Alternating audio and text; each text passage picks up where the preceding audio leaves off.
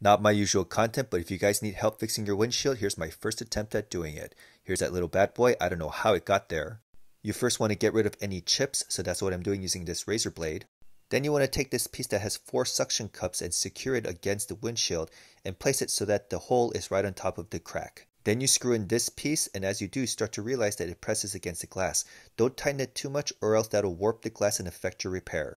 And now it's time to add the resin. It's important to do this outside the sunlight because that's what activates it.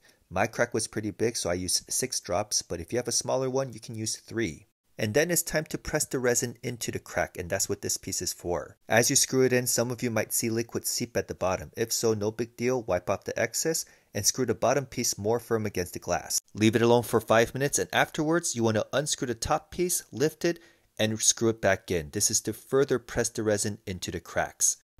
After 5 minutes of that, remove the entire apparatus, wipe off any excess resin, and then apply a little dab on top of the crack. Then you put a film on top of it. Do not apply any pressure, just let it sit. And then you take it out into the sunlight and leave it there for 10 minutes. Afterwards, remove the film, use a razor blade to scrape off any excess hardened resin. And here's the results. The perfectionist in me is not happy with this, but it's better than nothing.